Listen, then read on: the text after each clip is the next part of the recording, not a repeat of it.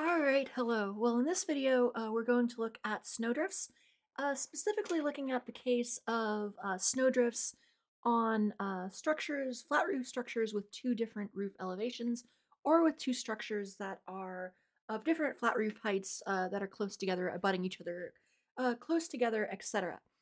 Now, again, in the previous video, we explored basic snow load calculations, including the calculating the snow load on flat roofs and calculating the snow load on roofs of uniform slopes. So before we continue, before we look at the method of before we actually look at the method of calculating snow load on snow load from drifts, let's first consider the problem at hand and make a couple definitions. So let's say you have two roofs, a lower roof and an upper roof.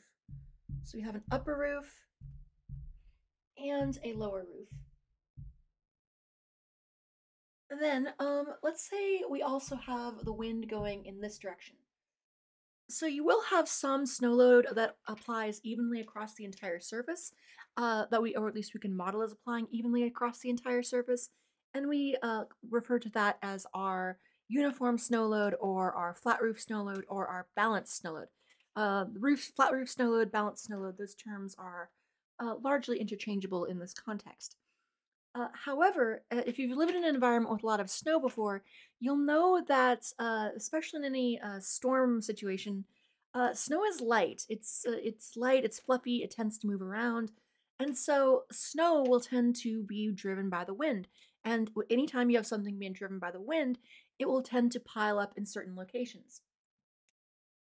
So while you may have uniform load or a uniform snow depth on top of your roof, there are certain locations that tend to get drifts building up.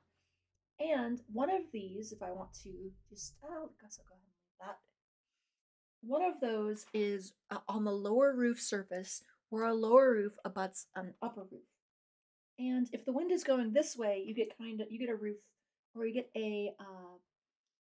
a drift formation that's kind of like this, a little bit like that approximately. And we refer to this, with the wind approaching towards the upper roof, we refer to this as a windward drift.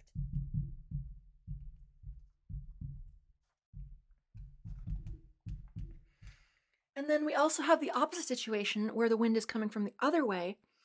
So if we have an upper roof like this and a lower roof down here, we have upper roof and a lower roof, with the wind still coming in the same direction. But basically, in this one, the wind is piling up the snow against the upper roof ledge, basically. And when it's coming, and in this way, in this case, the wind is blowing snow off of the upper roof onto the lower roof. And we refer to this one, actually, and the shape this tends to form is something more like this. And we refer to this type of drift as a leeward drift.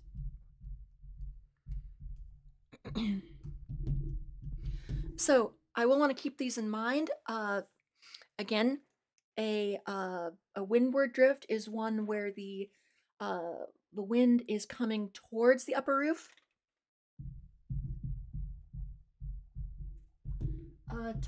So I think I'll just leave this here as I work through my notes. Windward, so is towards the upper roof. And then leeward is away. It is away from upper roof.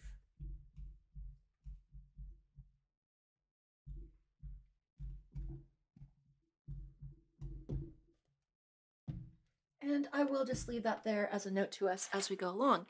And the reason I'm making the point to define these is that there are different provisions within the ASCE 7 to handle this.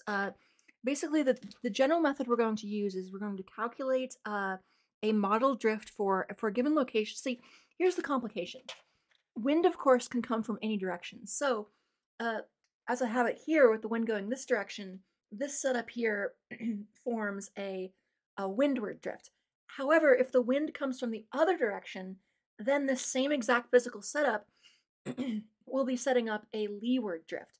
So for one location, we'll calculate a model drift based on a windward condition and a leeward condition, and then that basically models the flipping of the wind direction. We'll essentially calculate one case for the windward drift, another case for the leeward drift, and then in our design process, when calculating our load combinations and such, we will simply use the worst case of the two.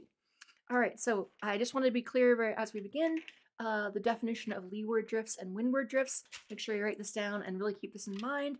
Maybe pause the video and draw this out so you can really keep this in your head, what leeward means and what windward means in this context.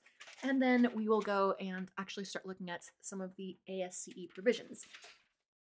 All right, so I think I need to clean off the board, so let's use a little magic and clean off the board. We, of course, spare no expense here on our special effects budget. Anyway, okay, so next I want to look at some of the geometries involved. And so I'm going to lay out a few terms, and we're going to reference these terms, these variables and dimensions as we work through these.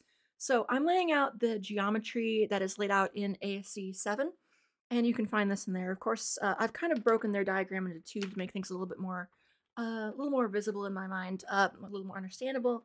I'm going to have one diagram that represents the actual physical geometry of the situation with all variables labeled, and then I'm going to have another diagram representing sort of the actual final load diagram. So, and this diagram will be common between both the windward and leeward drift case. So let's first look at the geometry.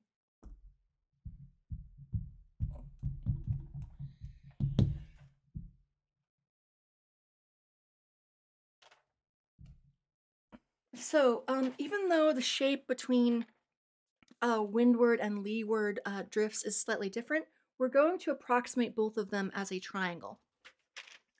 So we have our upper roof here and our lower roof here, and we're going to label a few things. We need to label a bunch of dimensions. So first of all, let's go ahead and label, actually go ahead and use a different color. Maybe this will make things a little bit clearer, although the colors do tend to blend together on this light board here. So first I want to draw a couple things. I guess that's visible enough.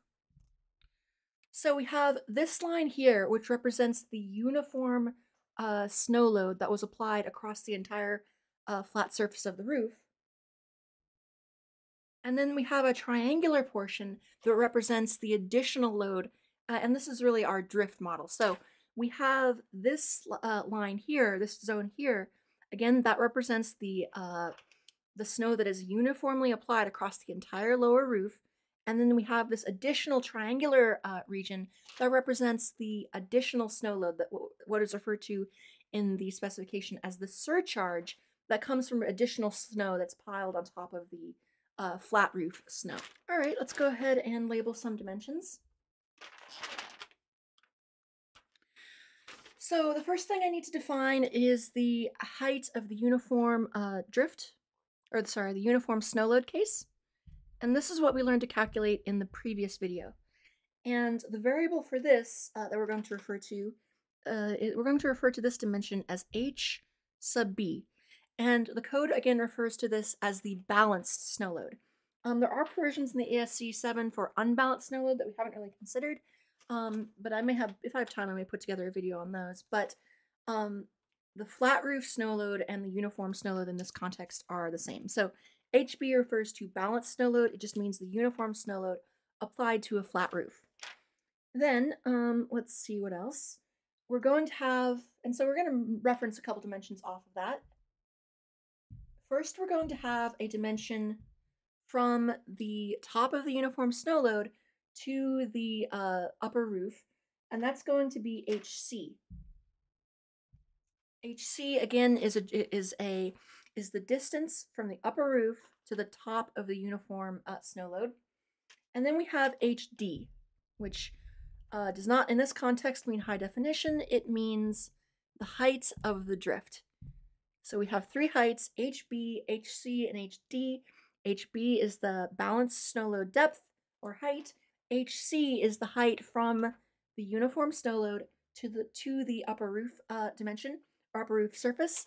And then HD is the actual HD is the drift height that we're going to have to calculate. Now, a couple other things. HC, there are some. I am modeling this upper building as for simplicity's sake, I'm modeling it as just a simple, perfect rectangle.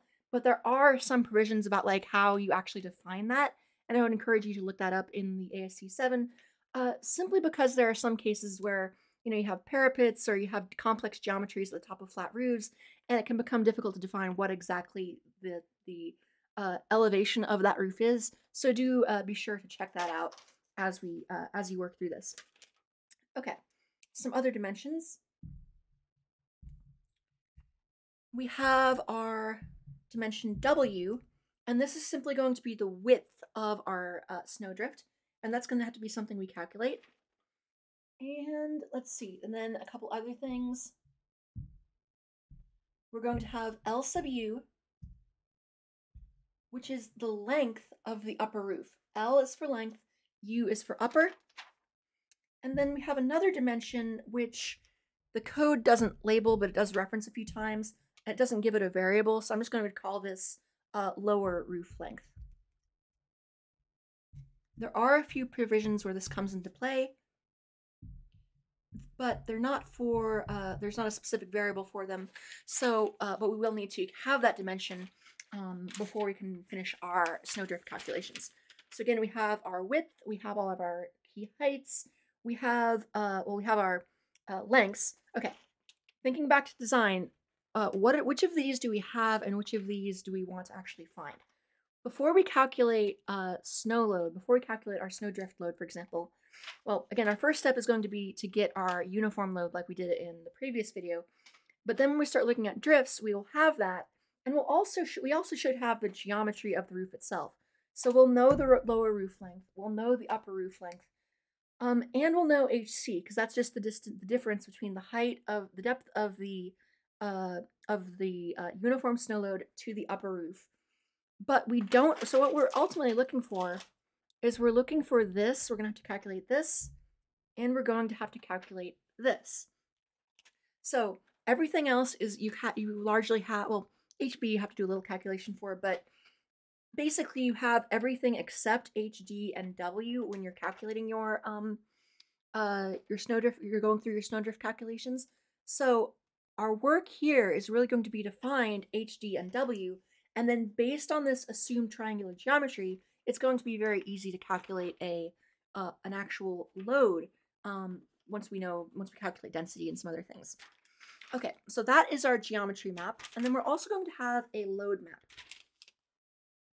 that just has a few things, and this is going to be fairly straightforward, but just a few things that we want to keep in mind. So we have geometry and we have load. Actually, there shouldn't be axes there. So let's say we have, and again, we're only considering drifting for upper roofs.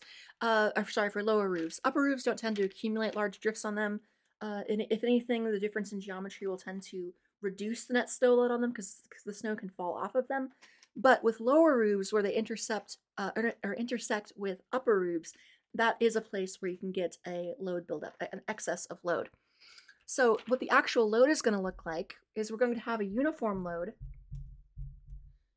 applied all along the lower roof, and that value is P sub F. And that's exactly what we calculated in the previous video. That again is the flat roof snow load. And while it looks like this is a linear load, keep in mind all of this is going into the page, or into the board in this case. So this is actually a value in PSF. If I wanted to get this as a pounds per foot along this dimension here, I would have to multiply by the dimension that this roof goes into the board, or into the page. So we have our uniform load, and then over part of the lower roof, we're going to have an additional load. And this is going to start from 0 and linearly increase up to a value of PD, P sub D. which stands for the distributed load of a drift. And this is also in PSF. So again, if we wanted to get this as a linear load W along the length of the roof, we would multiply by the dimension that this goes into the board. So we're going to be calculating loads, but these are all going to be in terms of PSF, and that is just something we'll need to keep in mind.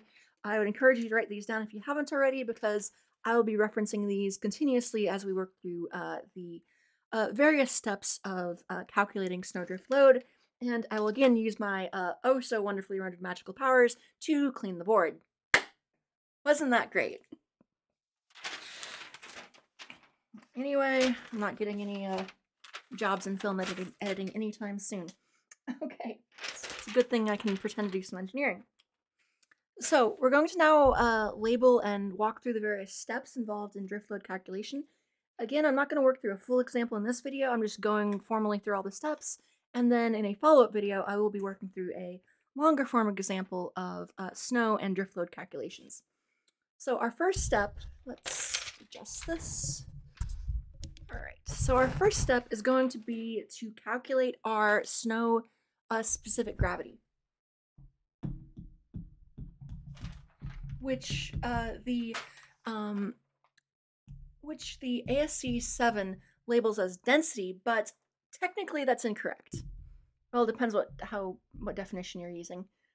So I don't like the term density for what they're using. I prefer specific gravity. But that's just me being pedantic.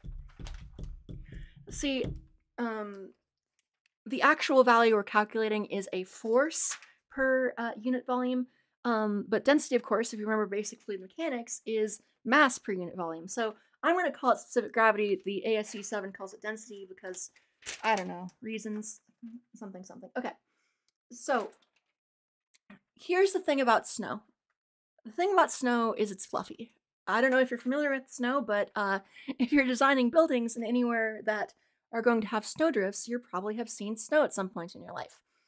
And the thing about snow, again, is it's fluffy, and because of that, it doesn't have a set volume. Water is, like, think about water. Water is nice because it takes up a set volume. In other words, if you have, I mean, there are very slight, changes in water's density with temperature, also slight changes in density with salinity. Probably more salinity than with temperature, but like if you could precisely measure the volume of a kilogram of water as you raise it from 0 degrees Celsius to 100 degrees Celsius, you would find that the volume slightly increased. But it's so small in most like engineering design contexts, we can completely ignore it. Unless you're doing some sort of very precise thermodynamic calculations or some very precise engine calculations or something. That's probably outside the realm of civil anyway. In most cases, you can consider the volume of water to be relatively constant with changes in temperature. But with snow, there's a lot of, and same thing with pressure. I mean, if you, in terms of pressure, if you pressurize water, the actual density doesn't change that much. In fact, you can model water as having essentially a constant density regardless of how much pressure you apply to it, up until the point where it turns into a solid or something. Yeah, in fact, like as you compress water more and more and more, it doesn't tend to actually ever really start compressing substantially. However, at a certain point, it will turn into a solid under incredible pressure, even at room temperatures and higher. There's a lot of exotic forms of ices you can look up and such. But snow is a little different because think about the structure of a snowflake. Oh man, I am not going to be able to draw this properly. So here is a incredibly crudely drawn snowflake that looks like an asterisk. Oh my god, this is bad. Okay, so say think about a snowflake. You know what a snowflake looks like. I should probably just cut one out of a piece of paper like a second grader or something. Probably more kindergarten. My drawings actually look like they're made by a kindergartner, don't they? Anyway, so think about a snowflake. It's a complex crystal. Now that's fine and pretty and everything, but what happens when you stack a bunch of these together? They don't line up perfectly. The nice thing about water molecules is they like to be close together. Molecules of liquid water, I should say, they like to be close together, so they pack very efficiently. But these, you're going to get snowflakes. If you just imagine approximating each one as a line, approximate this whole thing as a single line. You can think of one snowflake just piling up in random orientations to others, and so they don't really when light snow falls and just starts accumulating on a surface, they don't pack very efficiently.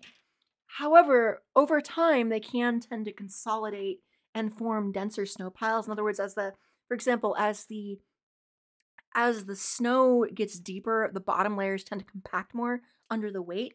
Or if the snow undergoes temperature changes, it will tend to sort of eventually kind of coalesce into ice. That kind of thing can happen very commonly too. And so, if you've lived in a wintry climate, I grew up in Iowa myself. So if you've lived in an environment with snow, like substantial snowfalls in the winter, you'll know that snow is not of uniform density. Even when it falls from the air, just depending on the temperature and pressure and humidity and 1,000 different other variables, about probably more, like half dozen maybe, but depending on many variables, as snow falls to the ground, the actual resulting snowdrifts can be of radically different density. Like you'll hear people refer to wet snow or dry snow based on its density. Like you've probably heard the old adage about like the Inuit language having 100 words for snow or something like that. And the reason that can happen, the reason you can have a language like that, is simply because there are a lot of different ways snow can fall on the ground, and its density can vary substantially. So now here's the problem from a structural engineering perspective. What we ultimately care about is the weight, and because that's what's ultimately going to be loading our structures. And so, how do we considering all the different ways that snow can fall on a building? How in the world do we consider that? Well, turns out a lot of research has gone into this, and what the ASCE 7 has done is adopt sort of a reasonable upper bound limit. So it's probably modeled on a very wet, heavy snow that you're assuming to fall. And so they don't use a constant value for the density. Rather, what they do is they have an upper bound or have a value based on the assumed level balanced snow load, or the PG, the base ground level snow load. Okay, so our first step again is going to be calculate the specific gravity of the snow, and our formula for this is going to be gamma equals 0.13 times PG plus 14. And this is then less than or equal to 30 PSF, or sorry, pounds per cubic foot, not pounds per square foot. So pounds per cubic foot. So note here, we are not using the flat roof snow load for this. We're using PG, not PF. And remember what this is. This PG represents the snow that is falling on basically like a flat earth or flat ground at a certain elevation. So in other words, if you have a building, these aren't two different roofs. This is the ground and a flat roof building. You could essentially approximate this by saying you have that just on an open field, empty ground, you would get PG falling down on the ground, and you would get that PF approximately on the roof. So this PG value, that's just what you look up in the table. That's the base table value without considering any kind of modifications for roof geometry, for building temperature, surface roughness, anything like that. The assumed specific gravity for our snowdrift is going to be based solely on the PG value, which you get directly from the previously cited tables and US maps. Okay, so that's our first step. We're going to calculate a specific gravity for our snow. Then once we have that, our next step is going to be to determine the balanced snow load depth.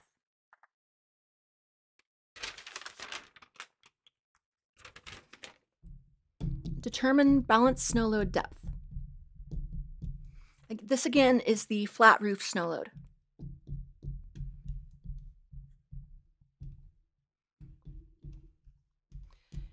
Because if you remember back to the previous drawing, yeah, we didn't actually have the, if you think about what we I should say, if you think back to the previous video, at no point did we actually calculate the depth of the balanced snow load or the flat roof snow load.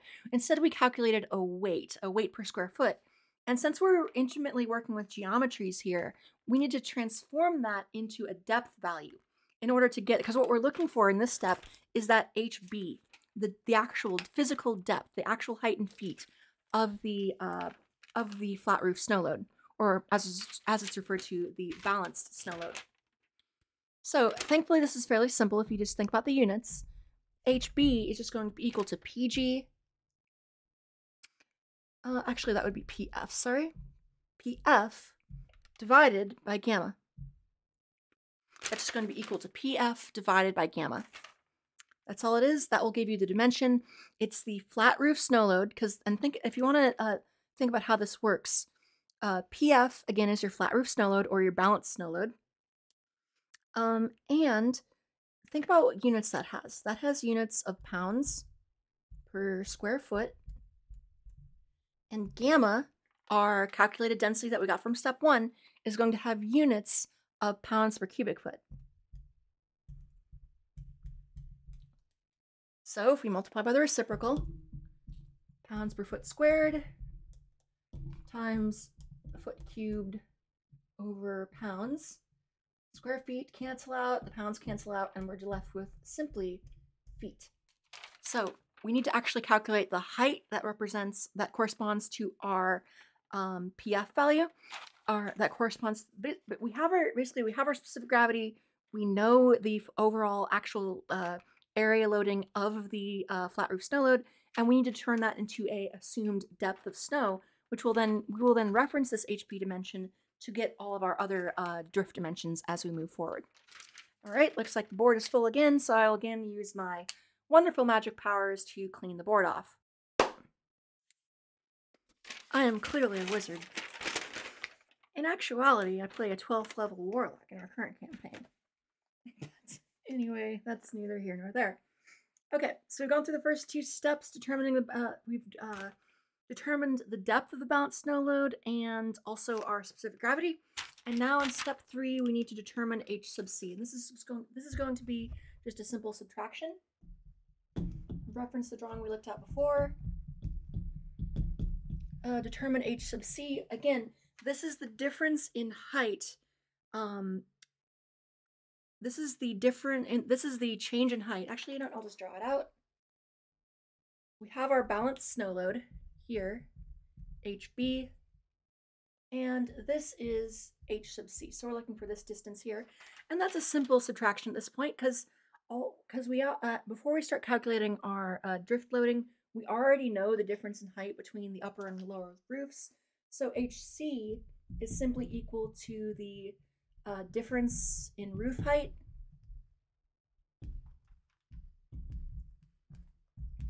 minus HB. Again, it's simply the distance from the upper surface of the balanced snow load to the upper roof. Okay, so that step is fairly simple. Our next step is going to be to determine if the roof surcharge, in other words, the drift calculation, is even necessary.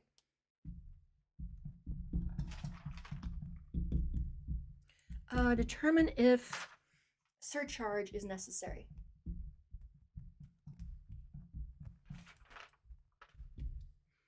Is needed. And there's a simple rule in the ASCE 7 to determine this. All we do is apply this relationship. So what we do is, it's a simple if condition. If our H sub C over H sub B is less than 0.2, then no surcharge needed. And let's draw that out on the next panel. So you take once you have your H sub C and H sub B calculated, you simply divide them and see if that's less than 0.2. If it's less than 0.2, then no surcharge, when no surcharge is needed, which means you don't need to calculate your drift geometry because you're not going to have to model a drift. So what does that actually look like? Well, that looks like, if you think about what this ratio would mean, it would mean something like this. Because remember, H sub C is not the total distance, it's just the difference in distance. So if you had a situation like this, imagine you had a situation like this, where you had an upper roof and a lower roof. I just want to illustrate what this would look like physically. So if you had a condition where, let's say you'd have to have a relatively large H sub B, or maybe the difference between the roof heights is just relatively small. So let's say the based on your flat roof snow load, you calculate that the level snow level height is going to go almost all the way up to the level of the upper roof.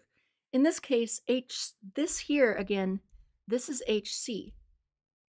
This is your HB.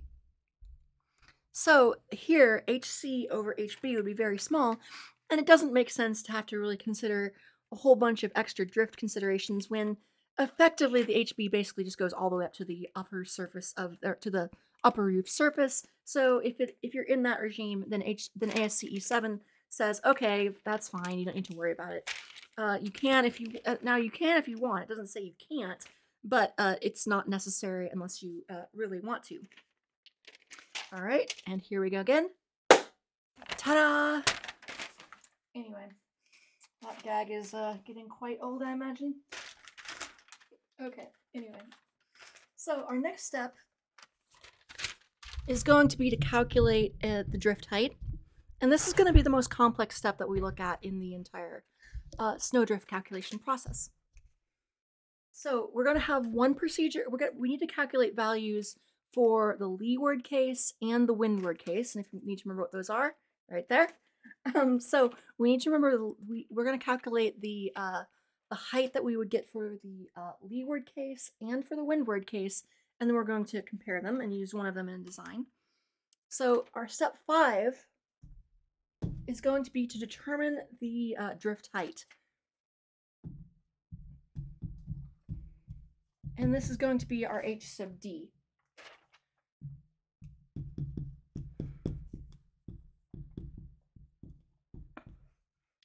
In other words, our H sub D.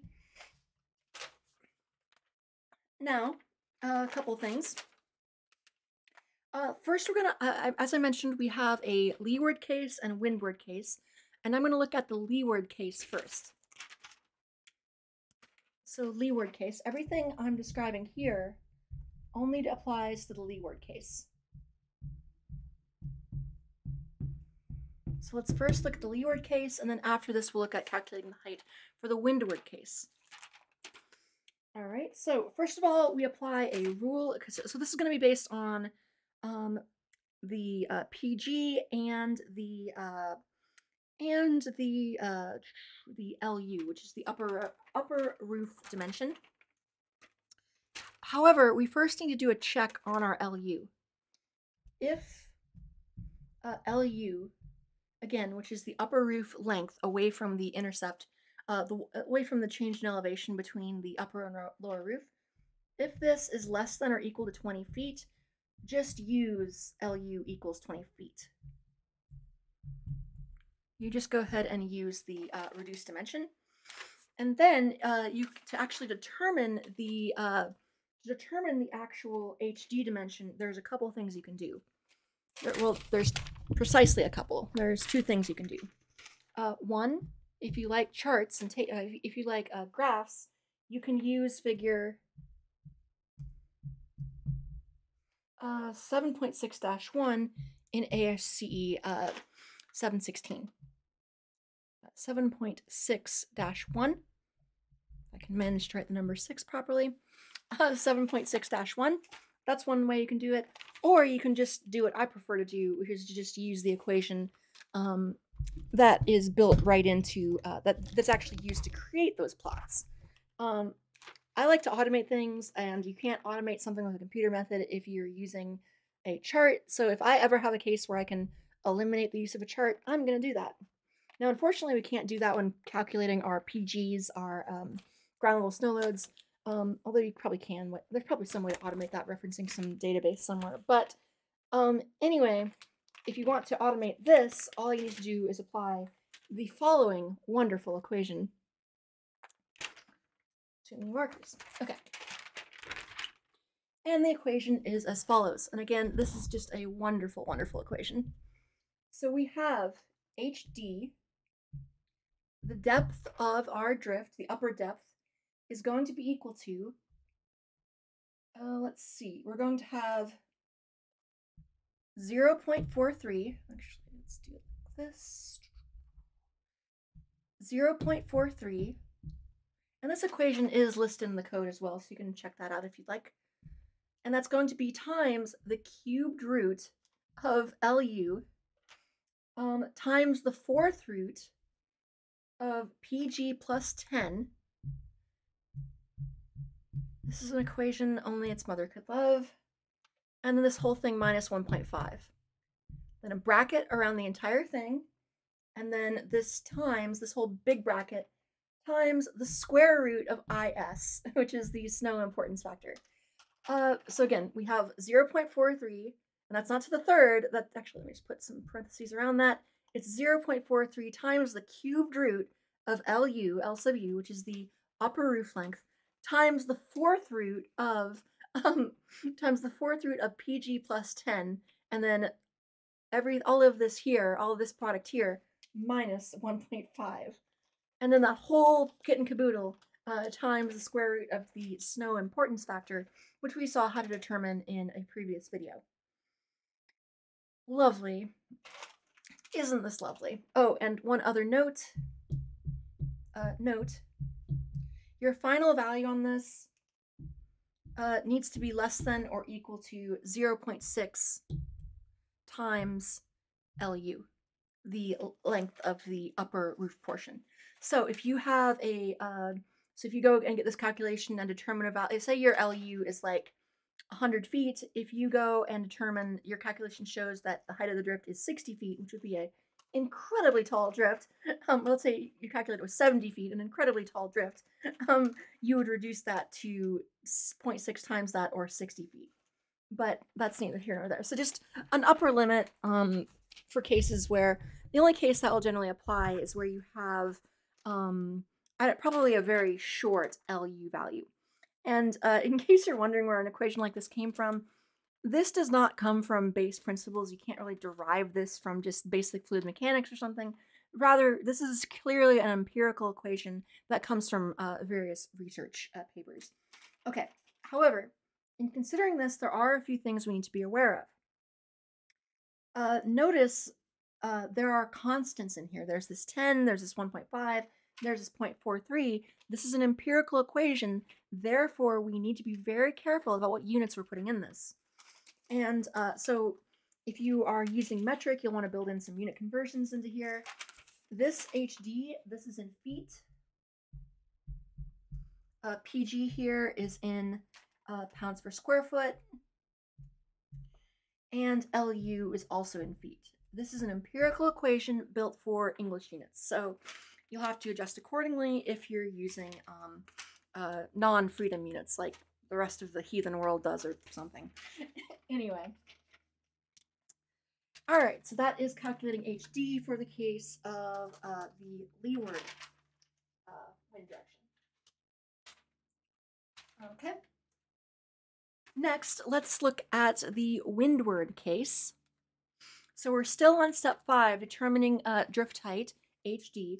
We've calculated the leeward case. Now we need to consider the windward case. So let's look at the windward case. I think that's an Ian Banks novel, Look to the Windward, but anyway. So we're going to modify things a little bit here. It's going to be very similar to the other calculation, but with some slight modifications. So first of all, you'd go and say, okay, point 1, instead of using LU, we're going to use the length of lower roof as LU. So wherever you see LU, we're going to use, in any equation or chart that we see LU, we're going to use the lower roof length. The length from, the dimension from the change in height, the cliff for lack of a better word, and the end of the lower roof. 2, we're going to, and then we're going to feed that we're going to get HD by applying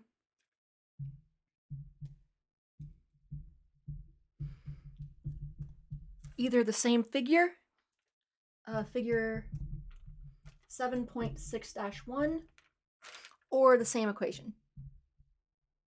And I would give you an equation number, but that doesn't actually have an equation. It's just, this equation is included in the citation, or not the citation, the caption for figure 7.6-1. But if you actually work through it, you'll see that you can actually map it. If you don't believe me, test this out by putting some numbers in there and see if they correspond to what you would get in the graph. Okay. Then we're going to do one final thing on this. It turns out this equation is a little too large, or produces results that are a little too large for the windward case. So we're going to reduce whatever we get from this equation by 25%. Reduce calculated HD by 25%. In other words, for example, let's see. So if our results, either from the chart or from the equation, told us that HD was equal to 4 feet, we would then reduce that to an HD equal to 3 feet. Okay, so we now have values for both the upper and not upper and lower, but the leeward and the windward case. And now we're going to look at how to proceed beyond HD. Anyway, so we now have 2 HD values, one for a leeward case and one for the windward case. And we're not going to actually design according to both of them. We need actually just one thing we're going to design for, because the wind can come from either direction at the same location. So we're basically just going to take the worst case. So the final HD is going to be, simply going to be the larger one. If I were to express this pseudo-mathematically, I could say this is the final HD is the greater of maybe HD windward, HD leeward. You simply take the larger of the two. And then we have 2 more steps. The next one is going to be determine our actual drift width. So we have the height of our drift, our HD.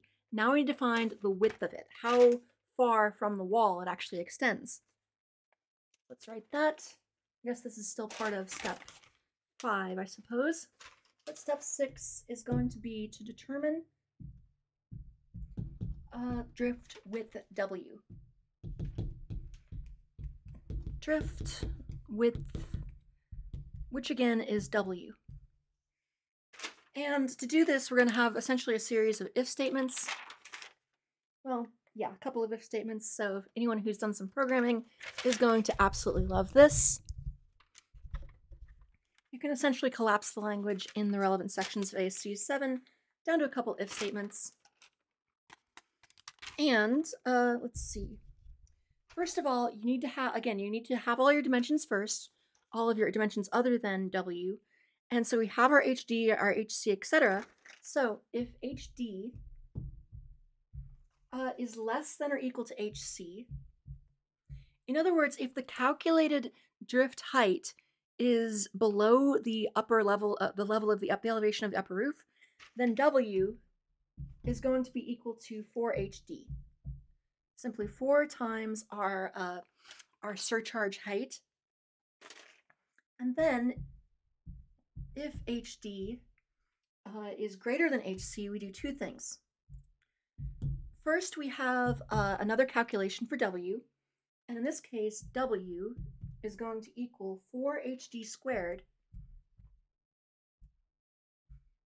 4 HD squared divided by HC. However, they have put an upper limit on this of less than or equal to 8 times HC. And again, as far as where all of this comes from, this is just coming from various research. These empirical, that's where these are basically empirical equations that come out of the literature, and people have spent a whole lot of time. I'm sure there's several professors out there who've made their careers studying snow load, and this is the result of it. Although I'm not quite sure, I'd have to look in the references when exactly that research was conducted.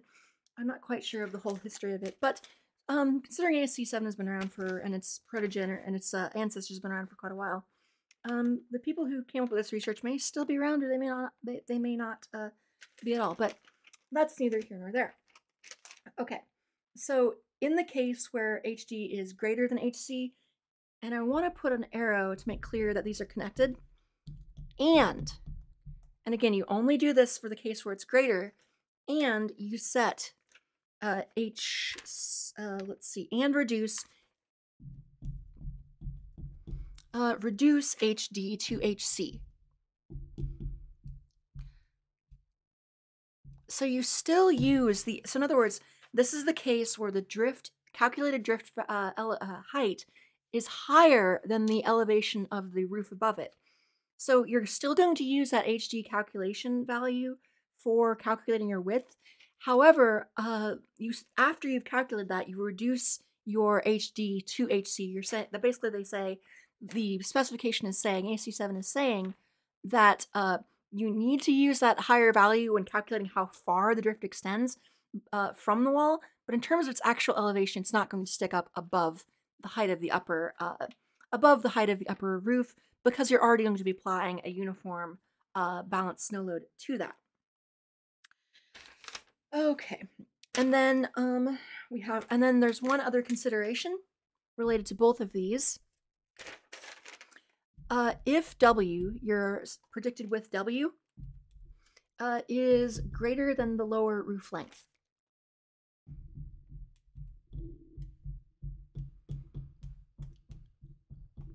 Well, let's look at this, and let's say you had something like this with so there's the roofs, and you have your uniform load, and let's say the building actually ended here. If W was longer, if your calculated W is longer than the length of this lower roof, you're saying you're going to have a snowdrift like that, which of course is physically impossible because the end of it is going to fall off. So, and with this, again, this dimension here is HD. So if you're in this case where W is greater than the lower roof length, then what you do is you keep the same HD value, the difference between, and again, the HD is from the balanced snow load to the upper value that you calculate. What you do is you reduce this to something more like this. So you have your balanced snow load, you have your HD upper value here, HD. Oh, I just need to lean down and write that. That's not working out too well. Terrible handwriting when you're trying to write at awkward angles. So you have your HD here, from here to here, and what you're going to do is you're just going to say, okay, you know what, more realistically, it's going to be 0 at this far end, so we're going to set it to 0 at the far end of the lower wall, and just draw a line on the depth from the HD value all the way to our to 0 to a 0 surcharge at the edge of our roof. Now, note, this doesn't mean the snow load is 0 at the end of the roof. This just means that the surcharge, the additional load beyond the additional snow depth beyond the flat roof snow load, that is 0. There is no additional snow load beyond the flat roof snow load at the end or edge of the lower roof. All right, and then there's going to be one final step after this, and we will look at that now. All right, so we have all our geometries, and now we just need to turn this into an actual load diagram. So we have our geometries, or maybe that's not clear. Think about what we've calculated so far. So let me just write this step 7 as determine load diagram.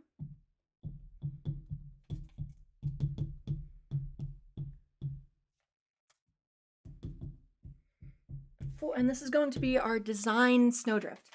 And this is what you'll actually then go and put into your various structural analyses, apply load combinations to, etc. So I recommend you just plot out the final load diagram to really get a feel for what's going on. But remember, what do we have before we do this? Before we have our geometric terms. We have our geometry. We have HB, the balanced snow load depth. We have HD, the drift dimension. We calculated that. We have the width W, and we have various lengths, etc. However, those are just dimensions, but ultimately, as structural engineers, what we care about is loads and forces.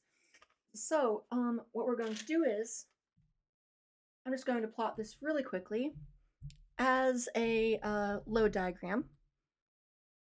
So we have our upper roof and our lower roof. And if you think about the loads on this, first we have our uniform load that will apply to the entire flat roof and also up top. But I'm just looking at the lower roof right now. And this again is our PF, or our balance load. We have PF here. And we have an additional load, the additional surcharge. And thankfully, this isn't actually too hard to calculate. Well, actually backing up a bit, we have our load. And it is important on the load diagram to have, let me go ahead and put some additional arrows on this to indicate that these are forces, or area loads. And if I want, if I'm going to actually do any kind of statics on this, I would need the dimension. I would need at least one dimension, and that would be the width of that, so you probably want to include that in a load diagram. And we have that, our W. However, I have this HC value, the dimension of I have an HC value, or sorry, an HD value, which is the depth of the snow. However, I need to go and actually translate that into a load. So what I need is I don't need if I'm doing a load diagram, what I need is a peak load, or a PD value for peak load. And what this is going to be equal to is, this is fairly straightforward, this is simply equal to HD times gamma. And if you want to think about how that works, HD, remember, is a dimension. So if we have HD times gamma, well, HD is going to be units of length, and specifically in feet, and gamma is going to be in units of pounds per cubic foot. And if you multiply those together, HD will have, well, you'll end up with units of pounds per square foot, or PSF. And that is what we expect. All of our P values here, they have the variable P fundamentally because they're pressures. And so they're force per unit area. And again, if you want to then go and turn these into line loads, well, what you would then do is say, okay, well, how far does this wall actually extend into the page? Like if I can draw a crude 3D diagram, something like that. It's crudely drawn even for me. So you'd want to use this, I don't know what kind of variable you'd give this, maybe D for depth. And you would then, you would have to multiply each of these. If I wanted to get, for example, a W sub F, which would be a linear line load along this, I would just multiply PF times D. And that would give me a pounds per foot along the lower roof for the uniform load. And this, I could do the same thing for the upper value for the drift load, and then just multiply again by the dimension into the page of the building in order to get the a line load, if that's what you're looking for. But anyway, I'm not going to go into too far into statics here. This is just this video is just meant to be a quick introduction. Well, quick by some of my standards, I suppose. I suppose it actually wasn't quick at all. But anyway, this was meant just to be a let's not say quick, let's say long form discussion of how you calculate surcharge loads for drift loads on two flat roofs of differing elevations. And in the next video, we're going to work through a long form example of actually calculating these with some numbers. That'll do it for now. Let me know if you have any questions. And as always, thank you.